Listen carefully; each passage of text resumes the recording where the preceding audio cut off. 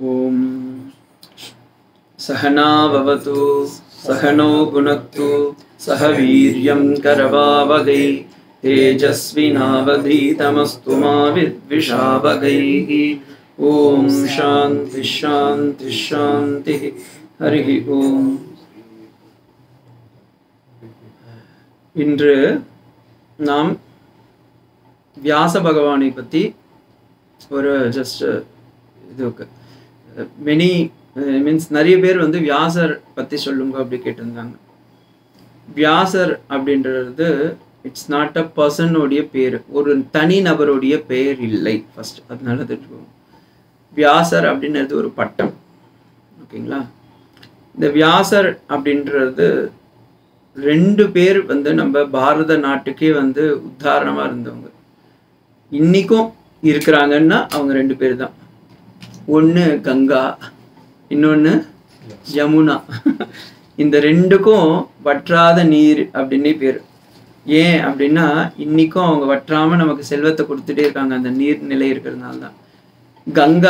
கங்காவுடைய மகனாக பிறந்தவது பீஷ்மர். யமுனாவுடைய மகனாக பிறந்தவர் வியாசர். அவருடைய உண்மையான பேரு கிருஷ்ணத்வைபாயனர் அப்படின்னு பேர் அவருக்கு. ரெண்டாவது அவருக்கு பாதராயணம் அப்படின்னு பேரு. ஏன் அவருக்கு பாதராயணர்னு பேருனா, பத்ரிகாசிரமத்துல பத்ர அது வந்து பத்ரம்ன்ற ஃபலம்ன்றது ரெண்டுன்னு சொல்றாங்க. ஒன்று அது வந்து நாவல் பழம் மாதிரி குட்டியா இருக்கும், ஒன்றது ஒரு பத்ர ஃபலம்ன்றாங்க. ரெண்டாவது ருத்ராட்ச மாதிரி இருக்கும், அதுக்கும் வந்து பத்ரஃபலம்னு சொல்லுவாங்க. அதனால அந்த ரெண்டு பழத்துல ஏதோ ஒன்று அது கீழே இருந்து தபஸ் பண்ணாரு, அதனால அவருக்கு அந்த பாதராயணர் அப்படின்னு பேர் வந்தது அப்படின்னு சொல்லு. இப்போ நம்ம வந்து கங்கை புத்திரர் பீஷ்மரை பற்றி அவ்வளோவா பார்க்க போகிறது இல்லை. நம்ம மெயின் டாப்பிக்கை வந்து வியாச பகவான். யார் இந்த வியாசர் அப்படின்னு முதல்ல பார்க்கணும்ல. அதுக்கு ரொம்ப ஈஸியான ஒரு பதில் இருக்கு. விஷ்ணு சஹஸ்ரநாமம் எல்லாரும் நம்ம படிச்சிருக்கோம். விஷ்ணு சஹஸ்ரநாமத்தில் பார்த்தீங்கன்னா வியாசம் வசிஷ்ட நப்தாரம் சக்தேத் போத்திரம் அகல்மஷம் பராசராத்மஜம் வந்தே சுகதாத்தம் தபோநிதிம் அப்படின்னு சொல்லியிருப்பாங்க. வசிஷ்டருடைய நப்தாரம். யார் அவர் வசிஷ்டர்? வசிஷ்டர் என்பவருடைய கிரேட் கிராண்ட்சன், கொள்ளு பேரன். யார் அவர் அப்படின்னா, சக்தி என்பவருக்கு பௌத்திரனாக இருந்தவர். பௌத்திரன் என்றால் பேரனாக இருந்தவர். யார் அவர்? சக்தி மகரிஷிக்கு யார் ஒருவர் வசிஷ்டருக்கு கொள்ளு பேரனாகவும் சக்தி என்பவருக்கு பேரனாகவும் பராசரர் என்னும் மகரிஷிக்கு மகனாக பிறந்தவரோ, அது மட்டும் இல்ல, சுக தாத்தம் தபோ நிதிம். சுகபிரம்ம மகரிஷிக்கு தந்தையாக யார் இருந்தாரோ அவர்தான் இவர். அப்படின்னா யார் அவர்? வியாசர். ஓகேங்களா? ஸோ ஈஸியா தெரிஞ்சுக்கணும்னா, வசிஷ்டருடைய கொள்ளு பேரன், சக்தி என்பவருடைய பையன் பேரன், பராசரர் என்பவருடைய மகன், சுகபிரம்ம மகரிஷிக்கு திருத்தகப்பனார், அவர் பெயர்தான் வியாசர். முடிஞ்சு கொடுத்தா இது ஒண்ணு. அவர் யாருப்பா? நீங்க இவ்வளோலாம் சொன்னீங்க, ஓகே, இன்னாருடைய பையன்லாம் சொல்றீங்க, பேரன்லாம் சொல்றீங்க, கொள்ளு பேரன்லாம் சொன்னீங்க. ஆனா அவருடைய ஸ்வரூபம் என்ன? வியாசாய விஷ்ணு ரூபாய வியாச ரூபாய விஷ்ணவே. வியாசருக்கும் விஷ்ணுவுக்கும் பேதமே இல்லை. வியாசர் தான் விஷ்ணு, விஷ்ணு தான் வியாசர். இது சொன்ன உடனே ஓ அவர் தான் அப்படின்வீங்க. ஏன்னா விஷ்ணுவுக்கு 4 கை, ஆனா வியாசருக்கு 2 கை. விஷ்ணு அநேக அவதாரங்கள் எடுத்திருக்கார், வியாசர் அநேக அவதாரம் எடுக்கல. ஆனா அவரும் இவரும் ஒண்ணுன்னு சொல்றீங்களே அப்படின்னா, அவர் சப்த சிரஞ்சீவில ஒண்ணு. யாரு? வியாசாச்சாரியார். ஆனா நாராயணன் எல்லா காலத்திலையும் இருக்கிறதுனால அவர். ரெண்டாவது, நாராயணன் இல்லாத இடமே இல்லை. வியாசர் எல்லா இடத்திலும் இருக்கக்கூடியவர். அதனால ஏன்னா நீங்க எப்படி எல்லா காலத்திலையும் எல்லா இடத்துலையும் இருக்கிறாருன்னா, ஸ்ருதியில போய் பார்த்தீங்கன்னா வியாசர் பேர் இருக்கு, ஸ்மிருதியில போய் பார்த்தீங்கன்னா வியாச ஸ்மிருதி இருக்கு, புராணத்துல போய் பார்த்தீங்கன்னா 18 புராணத்தை செஞ்சு கொடுத்தவர் அவர் தான். வேதத்தை நாலா அது ஒன்னா தான் இருந்தது, அதை பிரிச்சு பகுத்து கொடுத்தவர் வியாசாச்சாரியர். அதே போல ரிக்வேதம் அவர் செஞ்சார்ல, அந்த ரிக்வேதத்தை பைலர் என்னும் மகரிஷிக்கும், யஜுர்வேதத்தை வைஷம்பாயனர் என்னும் மகரிஷிக்கும், சாமவேதத்தை ஜெய்மினி என்னும் மகரிஷிக்கும், அதர்வ வேதத்தை சுமந்து என்னும் மகரிஷிக்கும் அவர் தனித்தனியாக பிரித்து கொடுத்தார். அப்படி பிரித்து நீங்கள்லாம் இதை கற்றுக்கோங்க, அப்போ தான் எனக்கு பின்னாடி வரவாலாம் இதை இது பண்ணி உபதேசம் கொடுங்கன்னு. அப்போ இவன் 4 பேரும் சேர்ந்து சொல்கிறா, இல்லை இது நம்ம கிட்ட தான் இருக்கணும், கூடமாக இதை வேற யாரும் ஷேர் பண்ணிக்கக்கூடாது அப்படின்னு. அதுக்கு வேதவியாச சொல்கிறார், அப்படி இல்லைப்பா, பாமரனும் பண்டிதனும் உணர்வதற்கு தான் வேதம்னு வந்திருக்கு, அது எல்லாரும் உணரணும் அப்படின்றதுக்காக ரிக்வேதத்தில் இருக்கிற 21 சாக்கையாகட்டும், யஜுர்வேதத்தில் சுக்ல யஜுர்வேதத்தில் 15 சாக்கை, கிருஷ்ண யஜுர்வேதத்தில் 94 சாக்கை, மொத்தம் 109 சாக்கை வரணும். 109 சாக்கையும், சாமவேதத்துக்கு 1000 சாக்கைகள், அதர்வ வேதத்துக்கு 50 சாக்கைகள், இத்தனையும் கொடுத்து இந்த 4 பேரையும் பைலர், வைஷம்பாயினர், ஜெய்மினி, சுமந்து எல்லாருக்கும் பிரித்து கொடுத்து அங்கங்க மக்கள் எல்லோருக்கும் இதை பிரச்சாரம் செய்யுங்க அப்படின்னு செஞ்சு கொடுத்து. ஸ்ருதியில எல்லாமே பகவான் பேர் உள்ளார இருக்கு. வியாசருக்கு இங்க எல்லா இடத்துலயும் அவருடைய கைங்கரியம் இருக்கு. இங்க அவருடைய கைங்கரியம் எல்லா இடத்துலயும் இருக்கு. இங்க பகவானுடைய ஸ்வரூப லட்சணம் இருக்கு. அதனால வியாசாய விஷ்ணு ரூபாய வியாச ரூபாய விஷ்ணுவே. உடனே வியாசர் தான் விஷ்ணுன்னு சொல்றாதீங்க. வியாசர் விஷ்ணுவுக்கு நிகரானவர், எங்கும் நிறைந்து இருக்கக்கூடிய ஒரு வஸ்துவாக இருக்கக்கூடியவர் அப்படின்றதுனால. இப்ப இதெல்லாம் ஓகே சுவாமி. யார் இந்த வியாசர் அப்படின்னா, அக்கார்டிங் டு விஷ்ணு புராணத்துல 29 வியாசர்கள் இருக்காங்க அங்க. இதை கேட்டீங்கன்னா பயந்துருவீங்க, என்ன சுவாமி இதுக்கெல்லாம் வேற குழப்பறீங்களே. 29 வியாசர். there are 29 வியாசாஸ் are there available in Sri Vishnu புராணம். அப்ப இவர் எந்த வியாசர் அப்படின்னா, வியாசர்னது ஒரு பட்டம். ஃபார் எக்ஸாம்பிள், இப்ப ஸ்ருங்கேரியில ஆதிசங்கர பகவத்பாதால் அந்த பரம்பரையை உருவாக்கினார். ஆனா இன்னைக்கு காஷ்மீர்ல சுவாமி விதுசேகர பாரதி சுவாமிகள் போயிருக்காங்க. அவங்களை என்னன்னு கூப்பிடுறீங்க? சங்கர பரம்பரையில இருக்கிற ஆச்சாரியர் வந்திருக்காரு, இல்ல சங்கராச்சாரியாம் விஜயதாம் சொல்லிட்டு இருக்கோம். சுவாமி எனக்கு ஒரு டவுட், ஆதிசங்கரர் எங்கேயோ இருந்தார், இப்ப இவரை போய் நீங்க எப்படி அவரை கூப்பிடலாம் அப்படின்னா, அதே அவிச்சின்ன பரம்பரையா இருக்கிற அந்த பரம்பரையில இருக்கிற பீட்டாதிபதி யார் உட்கார்ந்தாலும் அவர் என்னன்னு சொல்றோம்? ஆதிசங்கர்னு சொல்றோம். ஓகேங்களா? இப்ப காஞ்சி மகாத்மாங்கள்லாம் இருக்காங்கன்னா யார் வந்தாலும் என்ன சொல்றோம்? காஞ்சி சங்கராச்சாரியார் அப்படின்னு தானே சொல்லிட்டு இருக்கோம்.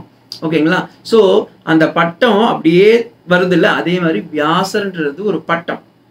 காஷ்மீர்ல வியாச பீட்டம்னு இருக்கு இன்னைக்கும். அது எங்க இருக்குன்னு கேட்டுறாதீங்க, ஏன்னா அடியனுக்கும் தெரியாது. முல்தான்ல இருந்ததாவும் இல்ல காந்தகாரில் இருந்ததாவும் சொல்லுவாங்க. இன்னைக்கு அது நம்ம கிட்ட இல்லை, அதனால அது பெரிய இது இல்லை. ஆனா ஒரு பெரிய நல்ல விஷயம், பாகிஸ்தான்ல இன்னைக்கும் பதஞ்சலி மகரிஷிக்கும் வியாசாச்சாரியருக்கும் லீவு கொடுக்குறாங்க. நம்ம வியாச ஜெயந்தி செலிப்ரேட் பண்றோமோ இல்லையோ, நேஷனல் லீவு வருதோ இல்லையோ, கவர்மெண்ட்ல அவங்க 2 பேருக்கும் நேஷனல் ஹாலிடே விடுறாங்க. பார்த்துக்கோங்க, நம்ம அவங்க கிட்ட இருந்து கத்துக்க வேண்டிய ஒரு சில விஷயங்கள்ல இதுவும் ஒண்ணு. So Valmiki Maharishi also one among the Vyasa. அது பிரகாரம் ஸ்ரீ விஷ்ணு புராணம் பிரகாரம் வால்மீகி மகரிஷிக்கும் வியாசர் தான் பேர் வச்சிருக்காங்க. அப்ப தேர் ஆர் அநேக வியாசாஸ். ஆனா அந்த பீட்டத்துல இருந்துட்டே இருந்ததுனால அவங்க ஒவ்வொருத்தருக்கும் அந்த பீட்டத்துல உட்காரும் போது அவங்களுக்கு வியாசர்னு சொல்லுவாங்க. இன்னும் தெளிவா சொல்றேன், பிரைம் மினிஸ்டருங்க எவ்வளோ பேர் இருப்பாங்க. இப்ப யாருங்க இருக்காங்க சார்? இப்ப இருக்க பிரைம் மினிஸ்டர் உங்களுக்கு தெரியாதா சார்? அவர் பேரே சொல்ல மாட்டா, but he is the prime minister. Prime minister is the post. Whoever is sitting on that post, they will be called as prime minister. Is it not? அதே மாதிரி வியாசர்ன்றது ஒரு பீட்டம். அந்த பீட்டத்துல யார் யாரெல்லாம் உட்கார்றாலோ அவளுக்குலாம் என்ன பேரு? வியாசாச்சாரியார். ஆச்சாரிய பீடத்துல உட்கார்றாங்கல்ல, அதனால. ஸோ இது மாதிரி வந்ததுனால அவங்க ஒண்ணு. ரெண்டாவது, இந்த வியாசர், நான் பர்டிகுலரா எந்த வியாசர்னு சொல்றேன்னா கிருஷ்ண துவைபாயனர், அவரோட லைஃப் தான் நான் சொல்ல போறேன். இந்த கிருஷ்ண துவைபாயனர் அப்படின்றவர் 4 வேதத்தை பகுத்து கொடுத்தார். ஏன் கொடுத்தார் அப்படின்னா, அந்த காலத்துல எல்லாமே கர்ண பரம்பரையா வந்தது. காதல கேட்டுட்டே தான் இருப்பா. அதனால அப்படியே சரளமா வரும். அங்க கமா புள்ளி ஸ்டாப்லாம் வைக்காது. How are you question mark, I am fine புள்ளி ஸ்டாப் அப்படிலாம் வராது. It will be just like that. அது பாட்டுன்னு சரளமா வந்துட்டு இருக்கும். அதுக்கப்புறமா எழுத்தாணி வச்சு ஓலைச்சுவடியில் வச்சாங்க. அங்கேயும் ஒரு பிரச்சனை, தே கான் புட் கமா ஆர் புலி ஸ்டாப் பிகாஸ் நீங்கள் ஒரு டாட் போட்டிங்கன்னா ஓலைச்சுவடி உடஞ்சி போயிடும். ஸோ அவங்க என்ன பண்ணுவாங்க, பங்க்சுவேஷனுக்கு அவங்க இம்பார்ட்டன்டே கொடுக்க மாட்டாங்க. அந்த பங்க்சுவேஷனை they will express in the word only. ஓகேங்களா? கைமுதிக்க ஞாயேன அப்படின்னு போடுவாங்க. அப்படின்னா என்ன அர்த்தம்னா, it's a philosophy, means exclamation which is if you are not doing then who will do. It's not a question mark. If suppose I am telling he is a great person, he can able to do anything, அப்படின்னா என்ன அர்த்தம், he will do அப்படிதானே அர்த்தம். இப்போ he will not do means then who will do. He will not do அப்படின்னா question mark, then he will not do. அப்படி இல்லை, if he is not doing then who will do. இவர் செய்யவில்லை என்றால் வேறு யார் செய்வார், இவர் தான் செய்வார் அப்படின்றதுக்கு தான் அது பதில். அதே மாதிரி இதுக்கு பேர் கைமுதிக நியாயம். ஸோ இந்த பங்க்சுவேஷனையும் அவங்க என்ன பண்ணிட்டாங்க, எழுதி தான் வைப்பாங்க அங்கங்கே தேவைப்படுற இடத்துல, மீதி நேரத்தில் விட்டுருவாங்க. ஸோ இப்படி வந்தது தான் கர்ண பரம்பரையிலேருந்து அஸ்த பரம்பரையாக வந்து ஓலைச்சுவடியில் நமக்கு வந்தது. அப்படி ஓலைச்சுவடியில் வரும்போதும் இதை எக்ஸ்பிரஸ் பண்ண முடியாமல் இருந்ததுனால ரிக்வேதம், யஜுர்வேதம், சாமவேதம், அதர்வ வேதம்னு 4 பிரிக்க வேண்டி வந்தது. ஏன்னா வியாசாச்சாரியர் போய் பார்க்கும்போது வேதங்கள் எல்லாமே ஒன்றா இருக்குது, ஸ்கேட்டர்டாக இருக்குது. அதை என்ன பண்ணாங்க, ரிக் பிரதான மந்திரத்தில் மந்திரமாக இருக்குது, அது வந்து மந்திர பிரதானமாக இருக்கும் அப்படின்னு இருந்ததுன்னா அதுக்கு மந்திர பிராமணால்னு பேர் போட்டு அதுக்கு ரிக்வேத சங்கீதான்னு போட்டு வச்சுருந்தாங்க. அடுத்தது அதே இதுவை ரிக்வேதத்தோட சாம ஷாக்காவை கீதத்தை சேர்க்கும்போது அது சாம வேதமாக மாறி போயிடுது. 1000 சாம ஷாக்கா இருந்ததா சொல்கிறாங்க. நீ நம்மக்கிட்ட இருக்கிறது 10 கூட இல்லை, அந்த 10 படிக்கிறதுக்கு ஆள் இல்லை, அது வேற விஷயம். ஸோ 1000 ஷாக்காங்கள் இருந்தது, ஆனால் இப்போ நம்மக்கிட்ட இல்லை. ரெண்டாவது யஜுர்வேதம். யஜுர்வேதம் உங்கள் எல்லாருக்குமே தெரியும், கிருஷ்ணத்வை இவர் யாக்ஞவல்கிய மகரிஷினால் அது 2ஆக பிரிந்து சுக்ல யஜுர்வேதம், கிருஷ்ண யஜுர்வேதம்னு 2ஆக மாறி போயிடுது. அடுத்தது ரிக்வேதத்திற்கும் யஜுர்வேதத்திற்கும் சாமவேதத்திற்கும் சேராம சில இதெல்லாம் இருக்குல்ல, மந்திர பிராமணத்துலையும் சேர்க்க முடியாது, ஆரண்யக்கத்துலையும் சேர்க்க முடியாது, சங்கீதா பாகத்துலையும் சேர்க்க முடியாதுன்னு இருக்கும்போது அதெல்லாம் எடுத்துன்னு போயிட்டு அதர்வ வேதம், அதுக்கு வந்து வேர்ட்ஸ் அதை வந்து ஒரு டிஃபைன் பண்ண முடியாமல் இருக்கிறதுனால அதுக்கு பேர் அதர்வ வேதம். அப்போ இருக்கிறது எத்தனை வேதம், 3. அதனால தான் கண்ணன் பெருமான் கீதையில் சொல்லும்போது திரைகுண்ய விஷயா வேதா நிஸ்திரைகுண்யோ பவார்ஜுன, இருப்பது 3 வேதம். உடனே ஓ கண்ணன் சரியா படிக்கல சாந்தீப மகரிஷின்னு கேட்கக்கூடாது, அவர் கரெக்டாக தான் படிச்சிருக்காரு, அவர் கரெக்டாக தான் சொல்லியிருக்காரு. ஏன்னா அவருக்கு அப்புறமா தான் கிருஷ்ணத்வைபாயனர் பிரித்து கொடுத்துருக்காரு, புரியுதுங்களா? ஸோ அதர்வ வேதமாக 4 மாதிரி இருக்கு. ஆனால் உண்மையாக சொல்லணும்னா எவ்வளோ வேதம் இருக்கு, 5 வேதம். கிருஷ்ணவேதியில் ரிக்வேதம், சுக்ல யஜுர்வேதம், கிருஷ்ண யஜுர்வேதம், சாமவேதம், அதர்வ வேதம். சாமி இது எங்கேயுமே சொல்லலையேன்னு நான் சொல்லுறேன், என் உபன்யாசம் யாரும் கேட்கலன்னு அர்த்தம். ஸோ யாருன்னா கேட்டிங்கன்னா 5 வேதம்னு சொல்லுவேன். ஏன்னா சுக்ல யஜுர்வேதம் இன்னைக்கு தமிழ்நாட்டில் அவ்வளோவா கிடையாது, ஆனால் நார்த் இந்தியாவில் நிறைய இருக்குது. முக்கால்வாசி தமிழ்நாட்டிலையும் கர்நாடகாலாம் இருக்கவங்கலாம் கிருஷ்ண யஜுர்வேதியாக தான் இருப்பாங்க. அதனால பிரதானமாக இருக்கிறதுனால அதுக்கான உடனே என்ன மேலே கோர்ஸ் இதுல மாட்டாதீங்க, பிரதானமாக இருக்கிறது கிருஷ்ண யஜுர்வேதம். ஓகேங்களா? ஸோ இது வேதங்கள் 4, அதோடைய இதுவெல்லாம் இப்போ பார்த்தோம். இப்படி கிளாசிஃபிகேஷன் பண்ணி கொடுத்தது வேதவியாசரான கிருஷ்ணத்வைபாயனர். அடுத்தது புராணங்கள். 18 புராணங்கள், ஆக்சுவலி நிறைய புராணம் இருக்குது, அதில் 18 புராணங்களை மட்டும் நம்ம ஃபோக்கஸ் பண்ணிட்டோம். அந்த 18 புராணங்கள்லையும் 3ஆக கிளாசிஃபிகேஷன் பண்ணி வச்சுருக்காங்க. சாத்விக புராணம், ராஜச புராணம், தாமச புராணம்னு.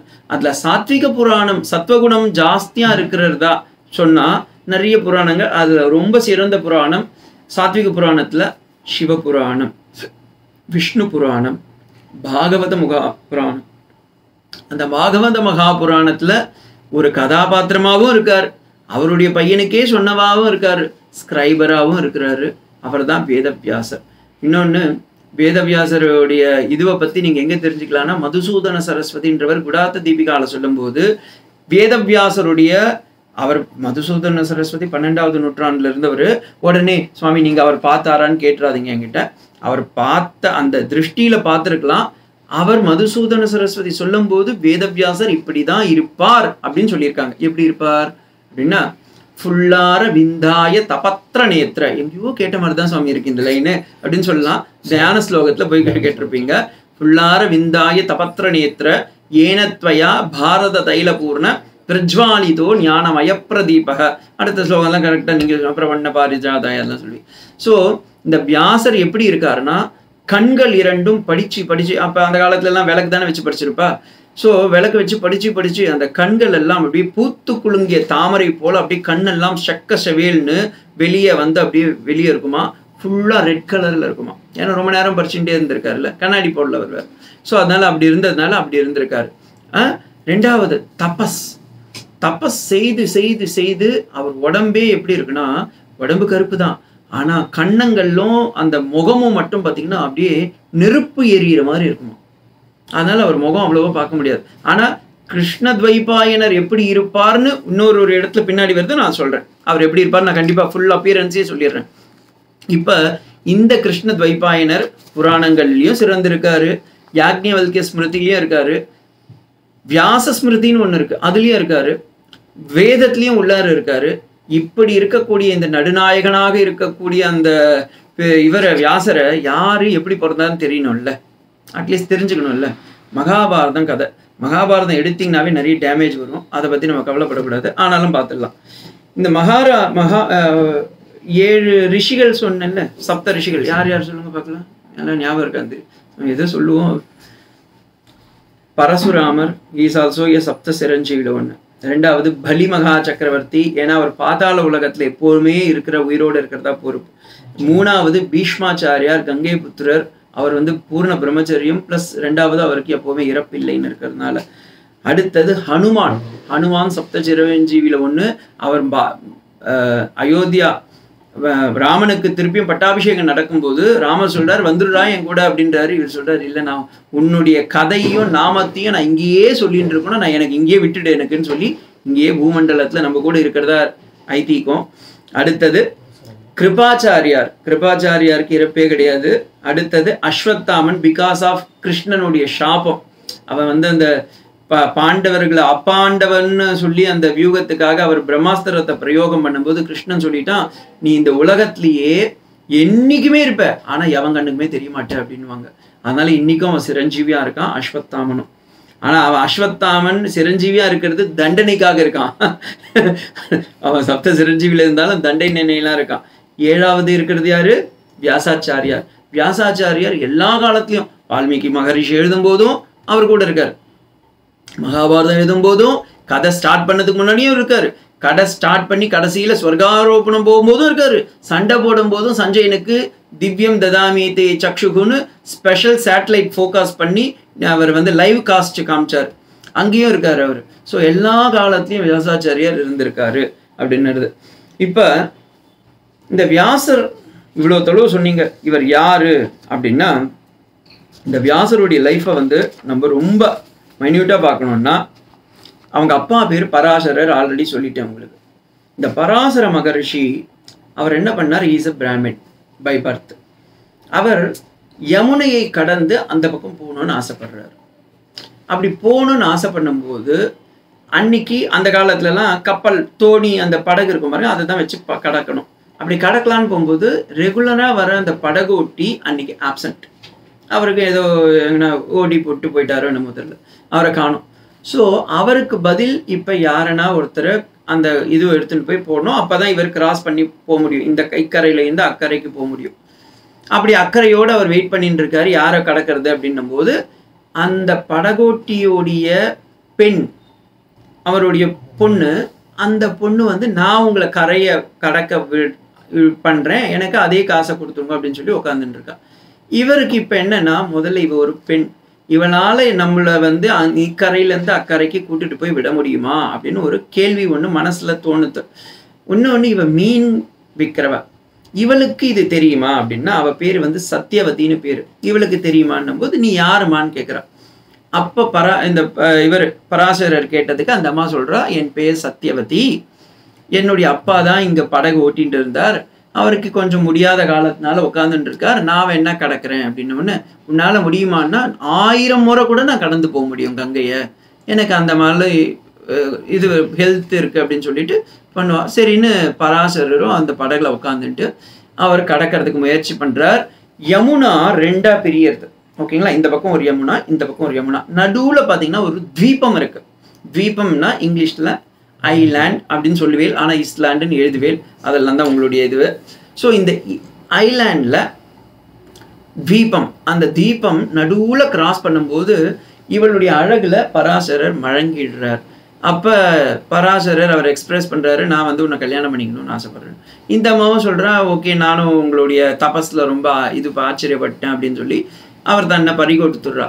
அந்த பராசரருக்கும் சத்தியவதிக்கும் பிறந்த குழந்தை, இப்ப இவர் பிராமணன், அந்த அம்மா மீன்காரங்க, பாவம் இவங்க குழந்தைய வெளியே காட்ட முடியாதுன்றதுனால அந்த குழந்தைய அந்த தீபத்திலேயே விட்டுட்டு போயிடுறா.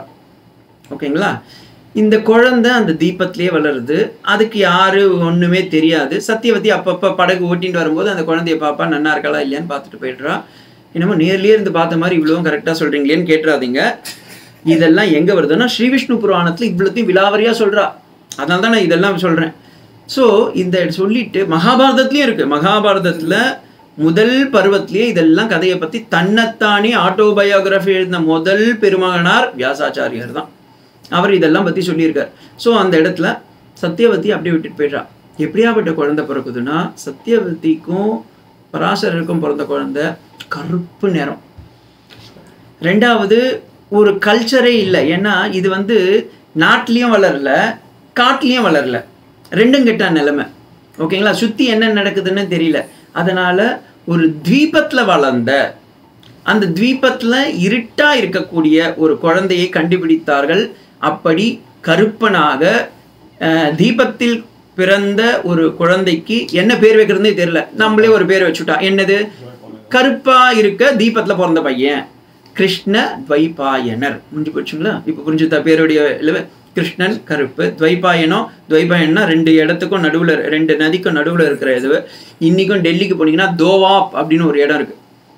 தோ ஆப்னா ரிவரு, தோனா ரெண்டு ரிவருக்கும் நடுவுல இருக்கிற இடம். அங்கதான் வந்து இல்துத்மிஷ்ன்றவர் நகரத்தையே மாத்தி அமைக்கணும்னு பார்த்தாரு.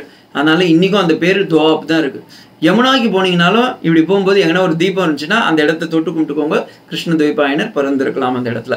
ஸோ இந்த கிருஷ்ண துவைபாயனர் பிறந்தார். அவர் ரொம்ப சின்ன வயசுல இருந்தே யார்கிட்டையும் பேசல, முன்னொன்று பேசுறதுக்கும் பாஷை சொல்லி கொடுக்கல. ரெண்டாவது, அவர் பேசினது எல்லாமே இந்த புழு, பூச்சி, மான், மயில், குயில் இது கூட தான் பேசியிருப்பார். தபஸ்ல இறங்கிட்டார். தபஸ்லேயே இருந்து வாழ்க்கையே தபசக்தியாக மாறி அவர் பூர்ண பிரம்மச்சரியம் அடைந்து ஒரு 30-40 வயசுல இருக்கும்போது, பை த டைம் சத்தியவதி வந்து என்ன பண்றா, சாந்தனு மகாராஜாவுடைய கதை உங்களுக்கு எல்லாருக்கும் தெரிஞ்சிருக்கும். மகாபாரதத்துல சாந்தனு மகாராஜாவும் அதே மாதிரி அந்த மீன்காரம்மாவுக்கிட்ட போறாங்க. அங்க படகு ஓட்டும் போது அந்த பொண்ணை பார்த்து இது பண்ணிடுறா. இவளை நான் கல்யாணம் பண்ணிக்கணும்னு ஆசைப்படுறா. அப்ப அவ சொல்றா, இல்லை நான் ஒரே ஒரு கண்டிஷன் போடுறேன், நான் வந்து யார் இது பண்றனோ அதன. தென் இவளும் கல்யாணம் பண்ணிப்பா. பீஷ்மாச்சாரியார் அப்ப தன்னுடைய பையனா இருக்காருல்ல, சந்தனு மகாராஜாவுடைய முதல் மனைவியுடைய குழந்தை பீஷ்மாச்சாரியார். ரெண்டாவதா பிறந்தவர் தான், ரெண்டாவது கல்யாணம் பண்ணிக்கின்றது தான் இவ சத்தியவதி. அப்ப சத்தியவதிக்கு ஒரே ஒரு கண்டிஷன் சொல்லுவா, உனக்கு ஆல்ரெடி மகன் இருக்கான், அந்த மகனும் வாலிப வயசுல இருக்கான். அப்படி இருக்கும்போது நீ வந்து என்ன கல்யாணம் பண்ணிட்டேன்னா அப்போ சொத்தெல்லாம் எங்க போயிடும், பீஷ்மனுக்கு தான் போகும். அப்ப எனக்கு வராதே அப்படின்னும் போது பீஷ்மா சொல்லியார், கவலையே படாதீங்க, நான் வந்து இந்த அரசியலுக்கே வரமாட்டேன், நான் ராஜாவும் ஆக மாட்டேன், நான் பூர்ணமா பிரம்மச்சரியாவே இருந்துடுறேன் அப்படின்னுட்டார். இப்ப இந்த கதை முடிஞ்சுதா? சந்தனு மகாராஜாவுக்கு குழந்தை இல்லாம போயிடுத்தா. அடுத்த தலைமுறைன்னு ஒண்ணு வருதா? அடுத்த தலைமுறைன்னா என்ன வரணும்? இப்ப குழந்தைங்க இல்லாம இருக்கு. அப்ப பீஷ்மாச்சாரியார் போய் சண்டை போட்டு அம்பா, அம்பிகா, அம்பாலிகான்னு 3 பேரை கூட்டிட்டு வர்றாரு. அதுல அம்பாலிகா திருப்பியும் போயிட்டா. மீதி இருக்கிறது 2 பெண்கள். இந்த 2 பெண்ணையும் வந்து இவங்களுக்கு சந்தனு மகாராஜாவுடைய வாரிசுகளா அடுத்த தலைமுறைக்காக கொடுக்குறாங்க. ஆனா கல்யாணம் பண்ணிக்கிறதுக்கு ஆம்பளைங்க இல்லையே. இப்ப சத்தியவதி ரிவீல் பண்றா, நான் வந்து சந்தனு மகாராஜாவை திருமணம் பண்ணதுக்கு முன்னாடியே எனக்கு இன்னொரு ரிலேஷன் இருந்திருக்கு. அந்த காலத்துல இது வந்து ஒரு பெரிய தப்பு இல்லை. ஸோ எனக்கு வந்து என்னுடைய மகனான கிருஷ்ண துவைபாயனரை கூட்டு கொண்டு வாருங்கள்ன்றா. யாரு? அந்த தீபத்துல பிறந்த குழந்தைய. அதை கூட்டுட்டு வந்து இந்த அம்பா, அம்பிகாவுக்கும் கல்யாணம் பண்ணி வச்சு வியாசருடைய குழந்தையா வச்சு நம்மளுடைய வாரிசை எடுத்துக்கலாம் அப்படின்னு சொல்லி அந்த இது வம்சத்தை விருத்தி பண்ணலான்னு பாக்குறா. ஆனா வியாசாச்சாரிய சொல்லிட்டாரு, நான் தபஸ்ல இருக்கிறதுனாலையும் அவர் தபஸ்லயே இருந்ததுனால கண்ட இடத்துல மூடி எல்லாம் வளர்ந்துருது. ரெண்டாவது கருப்பு உருவம், கண்ணு வேற அப்படியே சக்க செவேல்னு இருக்கு. இன்னொன்னு அகோரம், பேச தெரியாது, வேதத்திலேயே இருந்ததுனால வெளி சொசைட்டி வியாபார உலகமே என்னன்னு தெரியாது. இப்படி இருக்கிறதுனால நான் யாரையும் பார்க்க மாட்டோமா, என்னை பார்த்தாலும் மற்றவங்க பயப்படுவாங்க, அதனால நான் இந்த நாட்டுக்கு வரலை அப்படின்றான். ஆனால் சத்தியவதி என்ன சொல்கிறா, தயவு செஞ்சு நீ என் நாட்டுக்கு வா, என்னுடைய இந்த பொக்கிஷங்கள் எல்லாம் நீ தான் வந்து பரிகாரிக்கணும், அதனால் வந்து என்னை காப்பாற்றி கொடுன்றா. அப்போ அம்மா கேட்டதுக்காக ஒரே ஒரு கண்டிஷனோடு வராங்க. முதல்ல அவங்க போய் கொஞ்ச நாள் தபஸ் பண்ண சொல்லுங்க, அந்த தபஸ் பண்ணிட்டு வந்தால் என்னை வந்து பார்க்க சொல்லுங்க, நான் வேணா குழந்தை கொடுக்குறேன் அப்படின்றா. இப்போ அவங்க 2 பேரும் தபஸ்க்கு போயிட்டாங்க. கொஞ்ச நாள் பொறுத்து வராங்க. யாரு? அம்பாவும் அம்பிகா. திரும்பி வரும்போது அவங்க வியாசாச்சாரியார் கூப்பிடுறார். வந்து பார்க்கும்போது வியாசருடைய உருவத்தை பார்த்த உடனே முதல்ல இவன் என்ன பண்ணிடுவா, கண்ணை மூடிடுவா. ஐயோ இவ்வளோ அகோரமான ஒரு உருவமாச்சு அப்படின்னு சொல்லி அவ கண்ணை மூடிடுறா. அப்போ அவர் சொல்றாரு, நீ வந்து அதுக்கு பேர் வந்து ஒரு ஸ்பெஷல் யோகம்னு சொல்லுவாங்க, நிதி யோகம்னு சொல்லுவாங்க. அந்த பார்வையிலேயே பார்த்து அவங்கள வந்து கட்டாட்சம் பண்ணுறது. அப்படி பார்க்கும்போது இப்போ கண்ணையே மூடிட்டாலே, அதனால பிறக்கக்கூடிய குழந்தைக்கு எப்படி இருக்கும்னா கண்ணு தெரியாமல் போயிடும். அப்படி பிறந்தவர் தான் யாரு? திருதராஷ்டன். திருதராஷ்டன், திருனா கண்கள், கண்களே இல்லாமல் பிறந்ததால் திருதராஷ்டனாக மாறிவிட்டான். அடுத்தது பாண்டு. அவர் இவங்களை வர சொல்றாங்க, இவங்களை வந்து நீங்க பார்க்கணும்னா, இவர் பார்த்த ஸ்பாட்ல அந்த அம்மாவுக்கு பயந்து வேர்வையெல்லாம் வந்து அந்த பதட்டம் வரும் பாருங்கோ. அதனால இவருக்கு பிறக்கக்கூடிய குழந்தைக்கு என்ன ஆகிடும், கார்டியாலஜி ப்ராப்ளம் வந்துடும், எப்போ வேணாலும் அவன் வந்து செத்து போயிடுவான் அப்படின்ற மாதிரி ஒரு இது கொடுத்தாரு. பலவீனமான ஒரு பிறப்பாக இருக்கும் அப்படின்னு. அப்படி பிறந்தவன் தான் பாண்டு மகாராஜா. ஸோ இப்போ இவங்க 2 பேரும் வந்துட்டா. இப்போ வந்து வியாச சொல்கிறாரு, நான் அப்பயே சொன்னேம்மா சத்தியவதி தாயாரே, நான் சொன்னேன்ல இவங்கெல்லாம் என்னுடைய உருவத்தை பார்க்கறதுக்கு தகுதி இல்லாதவங்க, அதனால தயவு செஞ்சு என்னை விட்டுடுங்கன்னு சொல்லி திரும்பி ஒரு தபஸ்க்கு போக பார்க்குறாரு. அப்போ எப்படின்னா நம்ம வம்சத்தை விருத்தி பண்ணணுன்றதுக்காக அங்கே வேலை செஞ்சிட்டு இருந்த ஒரு பணியாளர் பெண்ணை அவங்கள கூட்டிட்டு வந்து அந்த அம்மா சொல்கிறாங்க, நானும் தபஸ் பண்ணிட்டு இருந்தேன், வேணா நீங்கள் என்ன பாருங்கன்றோம்.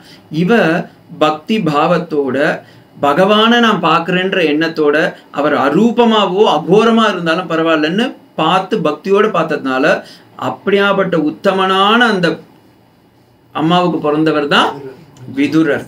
ஓகேங்களா? ஆனால் by cost low, by birth is supreme வந்துட்டாரா. ஏன்னா நீங்கள் இப்படியும் பார்க்கலாம், அங்கே சத்தியவதி, இங்கே சத்தியவதியோடைய பிளட்டு. ஸோ இப்படியே வந்துட்டார். விதுரர் தான் உண்மையிலேயே சொன்ன போனால் ஜீனிக்கு அந்த லீனேஜில் கரெக்டான தலைமுறை. மீது 2மே வந்து இதுவாகிடுது. ஸோ இப்போ அம்பாலிகா நிய யோகத்தில் அவங்க குழந்தை வந்துடுத்து. அதுக்கப்புறமா திருதராஷ்டன் இந்த பக்கம் போயிட்டார், இந்த பக்கம் போயிட்டார். ஆனால் பாண்டுக்கு குழந்தை பிறந்து கஷ்டப்பட்டு பாண்டு இறந்துட்டார். அப்படி குழந்தைங்கள்லாம் கஷ்டப்பட்டு இருக்கும்போதும் வியாசாச்சாரியார் வந்து நிறைய முறை அனுகிரகம் பண்ணதா மகாபாரதத்தில் இருக்கு. நிறைய இடத்துல வியாசாச்சாரியார் போய் அப்படிலாம் பண்ணுவார். துரியோதனை அரக்கு மாளிகைன்னு ஒன்று வச்சிருப்பான். அப்பவும் வியாசாச்சாரியார் போய் இவருக்கு தர்மபுத்திரருக்கு அறிவுரைலாம் சொல்றாரு, நீ நன்னா பார்த்துக்கோப்பா, உங்க அம்மாவெல்லாம் உங்க குடும்பத்தெல்லாம் நீ தான் பார்த்துக்கணும்னு சொல்லி அட்வைஸ் பண்ணிட்டு வர்றார். அப்போ வியாசர் பாருங்கோ, எப்பெல்லாம் ஏதாவது தப்பு வருதோ அப்பப்பெல்லாம் வந்து அந்த குலத்தையும் கொஞ்சம் ரட்சணம் பண்ணியிருக்கார். அதுக்கப்புறம் சத்தியவதி எங்கேயோ போயிட்டா. இந்த பக்கம் பீஷ்மாச்சாரியார் கங்கையிலேருந்து வந்ததுனால அவர் ஒரு பக்கம் காத்துட்டு இருக்கார். இன்னொரு பக்கம் அந்த லீனேஜுக்கே மகாபாரதத்தில் வியாசாச்சாரியார் ஒரு வழியை போட்டு மார்க்கமாக இருந்துட்டு இருக்கார். இப்படி வந்துட்டு இருக்கும்போது அந்த வியாசர் என்ன பண்றார், கடைசியில யுத்தம் வருதுல்ல, அப்பயும் இவர் திருதராஷ்டனுக்கு நல்லறிவு கொடுக்கணும்ன்றதுக்காக சொல்றார். பெரிய தர்மசாஸ்திரத்தை கொடுத்துருக்கார். இப்படிதான்பா தர்மம் பண்ணணும், நீ பண்ணது தர்மம் இல்லை, அதர்மத்துல பிரகாரம் போயிட்டு இருக்க, அதனால தயவு செஞ்சு ஒத்துக்கோ அப்படின்றார். கிருஷ்ணனை பார்த்தே அவர் சொல்றாரு, கிருஷ்ணன் இருக்கிற இடம் வந்து இவருக்கு ஜெயம், அதனால நீ தயவு செஞ்சு ஒத்துக்கோ அப்படின்றார்.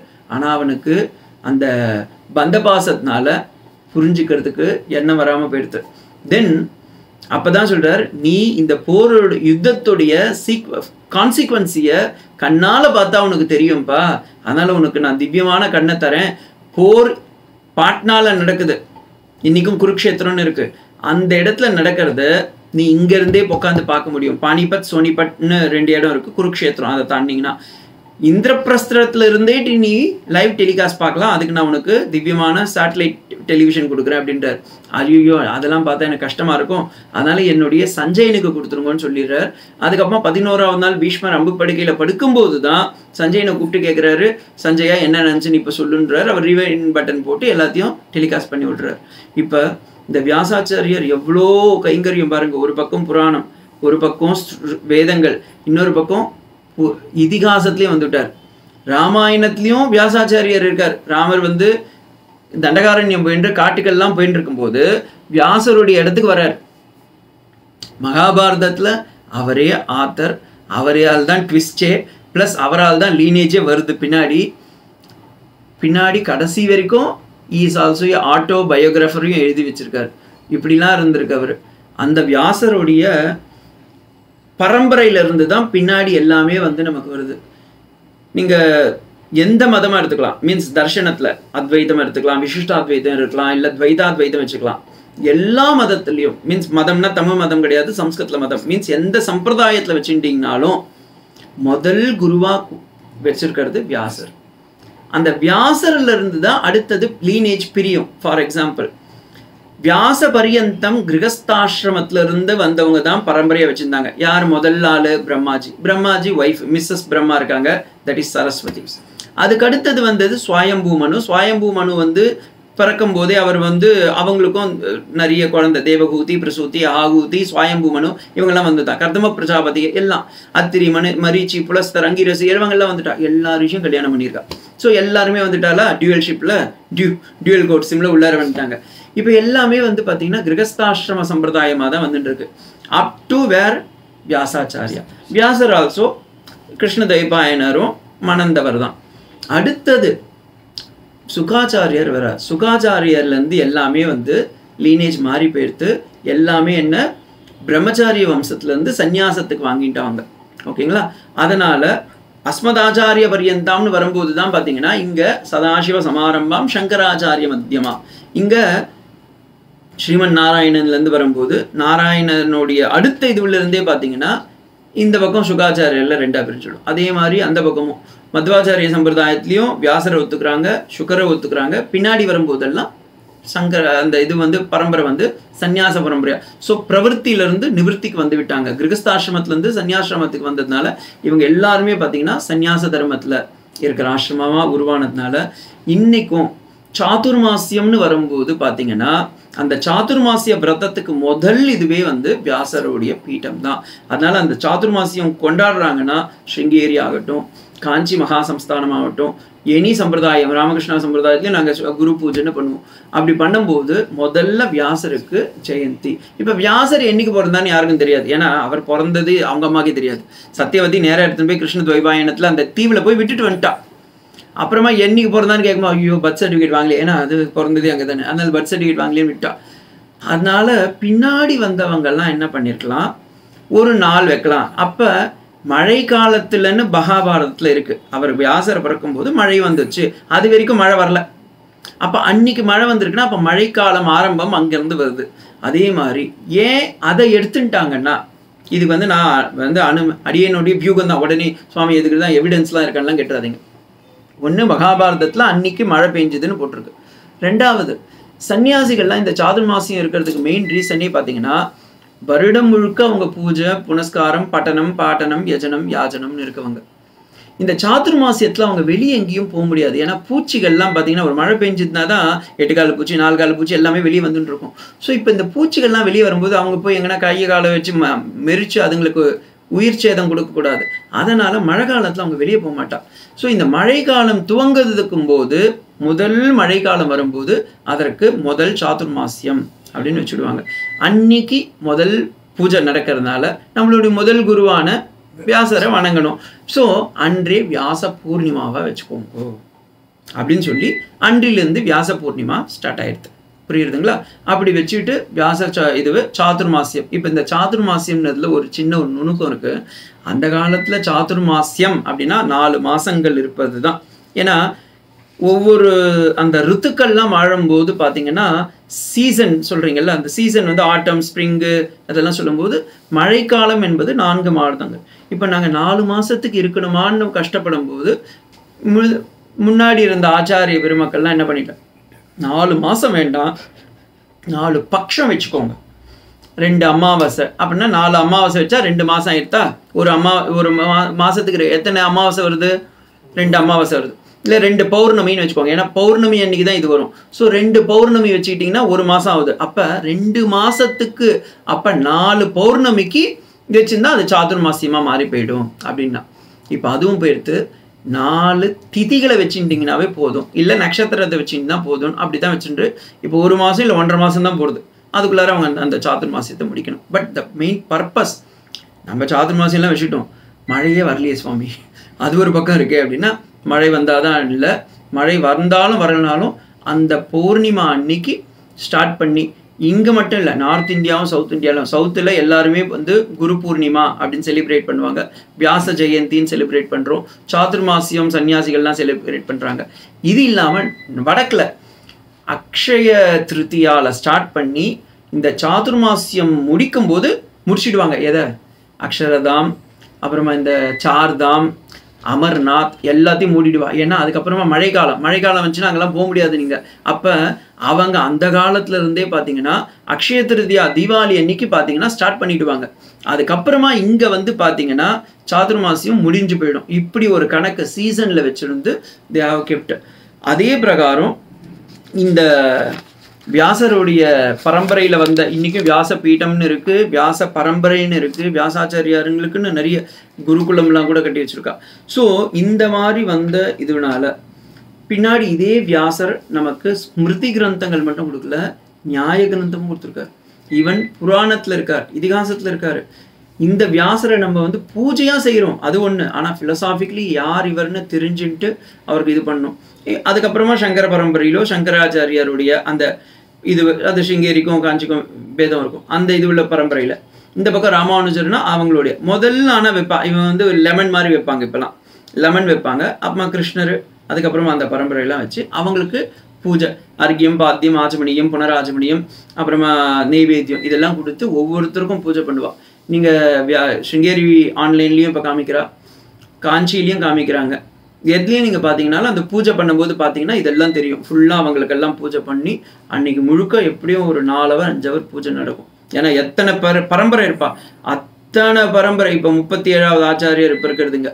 அதே மாதிரி 37 ஆச்சாரியர்களுக்கும் ஒவ்வொருத்தருக்கும் தியான ஸ்லோகம், அர்க்கியம், பாத்தியம், ஆச்சமணியம், புனராச்சமணியம், நைவேத்தியம், தாம்பூலம் எல்லாத்தையும் கொடுத்து சமர்ப்பித்து அவங்களுக்கு தண்டகம் பண்ணணும். இது மாதிரி வந்ததுனால, ஏன்னா அன்று ஒரு நாள்னா நம்மளுடைய பரம்பரையை நினச்சி நம்ம நமஸ்காரம் பண்ணணும். சுவாமி நமக்கு வந்து இப்போ இதெல்லாம் சன்னியாசிங்களுக்கு ஓகே, இது ஓகே. கிரகஸ்தங்களுக்கு நம்ம என்ன பண்ணுறது அப்படின்னா, நீங்கள் எனி சம்பிரதாயம் வச்சுக்கோங்க, சர்மாவோ வர்மாவோ எதுவாக இருந்தாலும் எல்லாமே என்ன ஆகுது, பகவான் வியாசர்கிட்ட தான் போய் சேருது. அவர் யார்கிட்ட போய் சேர்றார், பெருமாள் கிட்ட போய் தான் சேர்றார். அதனால தான் சொல்லுவாங்க, சர்வதேவ நமஸ்காரம் கேசவம் பிரதிகச்சதி. அந்த கேசவனான ஸ்ரீகிருஷ்ண பரமாத்மா கிட்ட போய் சேர்றது. அதனால எல்லா நமஸ்காரமும் பகவானை நினைச்சு அவருக்கு அன்னைக்கு நினைச்சோம்னா அதுவே குருக்கு நம்ம கொடுக்குற காணி. அதே போல பிரம்மசூத்திரத்திற்கு உரை எழுதினார். பிரம்மசூத்திரத்தை தொகுத்து கொடுத்தவரும் வேதவியாசர். வேதவியாசர் என்ன பண்ணார், எல்லா வேதங்களும், வேதத்தின் அங்கங்களும், வேதத்தின் உட்பொருளாக இருக்கக்கூடிய அந்த பாகமாக இருக்கக்கூடிய வேதாந்தங்களையும் பிரித்து கொடுக்கும்போது அந்த வேதாந்த சாரங்களை எல்லாம் சூத்திரமாக, மீன்ஸ் அப்பாரிசம்னு சொல்லுவாங்க, அது மாதிரி எடுத்து தனித்தனியாக கொடுத்தவர். அதில் அது வந்து ஒரே சென்டென்ஸாக இருக்கும். ஒவ்வொருத்தரும் எடுக்கும்போது அதில் பங்க்சுவேஷன் இல்லாததுனால பிரித்து அவங்களுக்கு ஏற்ற மாதிரி சூத்திரங்களை மாற்றிட்டாங்க. சங்கர பகவத் பாதால் எடுக்கும்போது பார்த்திங்கன்னா 555 சூத்திரங்களும், எம்பெருமானார் ராமானுஜர் எடுக்கும்போது 545 சூத்திரங்களும், மத்வாச்சாரியர் எடுக்கும்போது 564 சூத்திரங்களும் வந்ததாக சொல்லுவாங்க. இதில் ஏதாவது முன்ன பின்ன இருக்கும், எனக்கு கரெக்டாக ஞாபகம் இல்லை. ஆனால் சங்கர மதத்தில் 555 சூத்திரங்கள் இருக்கிறது, அது திண்ணம். ஸோ இப்படி அந்தந்த மதத்திற்கு ஏற்ற மாதிரி அந்த சூத்திரங்களையும் பாஷ்யங்கள் எழுதி பிரஸ்தானத்ரயமாக வைத்து அவர்களுக்கு அந்த தந்தங் தர்சனங்களையும் நிரூபணம் செய்தார்கள். இதற்கு வழிவகுத்தவர் வேதவியாசர். அந்த சூத்திரங்களுக்கெல்லாம், அதனால்தான் இன்னைக்கும் அதுக்கு பேரே பாதராயண சூத்திரம், சாரீரக மீமாம்சா, பிரம்மசூத்திரம் அப்படின்னு சொல்லுவாங்க. நம்ம காசாவோ வஸ்திரமாவோ கொடுக்கறது இல்லை, ஒரு வஸ்துவாவோ கொடுக்கல, நம்மளுடைய மானசீகமான அந்த அன்பையும் நம்மளுடைய பக்தியும் தான் அவங்க கிட்ட சரணாகதி அடைய முடியும்னு சொல்லி பிரார்த்தித்து விடுவேன். ஓம் சாந்தி சாந்தி சாந்தி. ஹரி ஓம் தத் சத். ஸ்ரீராமகிருஷ்ணார்ப்பணமஸ்து.